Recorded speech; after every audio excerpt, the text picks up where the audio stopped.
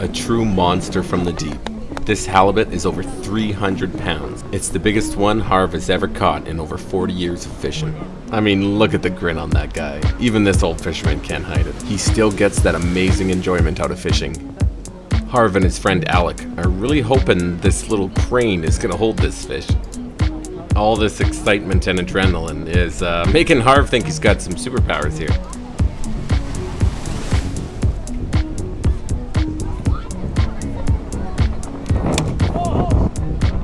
You can hear this crane just cracking under the weight. Thank God it manages to hold. What a great thing to witness. It's amazing what can come out of the ocean.